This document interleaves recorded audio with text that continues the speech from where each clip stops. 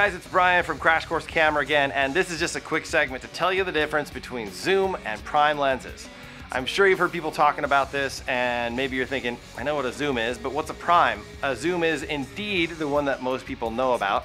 It's just a lens that by moving a ring on the outside of the lens body is able to cover a range of focal lengths, or in beginner's terms, the area in and around a subject that you see when you're looking through your camera's viewfinder.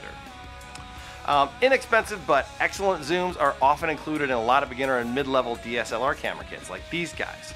That's because they're especially versatile and can cover literally any style of photography. The zooms you see most often in Canon and Nikon kits are 18 to 55 like this guy, or 18 to 135 like this guy. Prime, on the other hand, is a term that describes a lens that only has one focal length.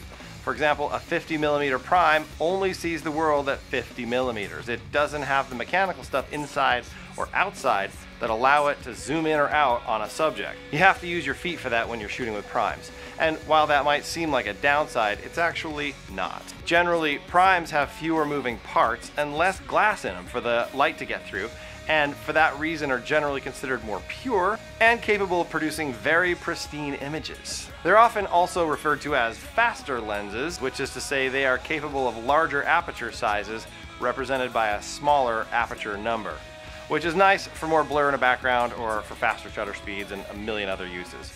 Most modern zooms, even cheap ones, are pretty damn great, and depending on the lens, you might be hard-pressed to tell the difference between identical shots from a prime and a zoom shot at the same focal length. So that's it.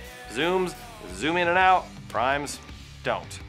Now, what for exercises this time? Go grab a lens or two and go shoot. If you have a zoom and a prime, take them both and go compare them by shooting the same shot at the same focal length as your prime and analyze what happens. Look at the photo and see how it's different. See if you can tell the difference. Ask your friends if they can tell the difference. So that's it, very straightforward. If you want to keep getting better at your photography, just subscribe to this channel. It's the red subscribe button below.